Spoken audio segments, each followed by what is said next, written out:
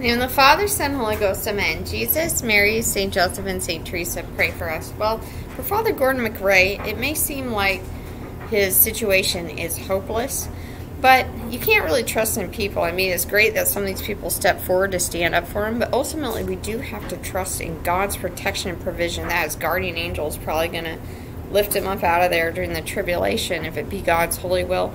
But also not to despair or give up hope, because God can do anything at any time. And just because he has Father Gordon MacRae in jail doesn't mean we should all get upset about it, because maybe wonderful things are happening there. Maybe he's converting people. Maybe he would have fallen into sin and be damned if he had not been falsely accused. Being in the world as a priest, we know, is very dangerous nowadays. And, you know, a lot of people, he's very smart, and a lot of the smartest people I find are just using the priesthood to kind of elevate themselves. But I know it's difficult for him. I know he has a lot of trials and tribulations.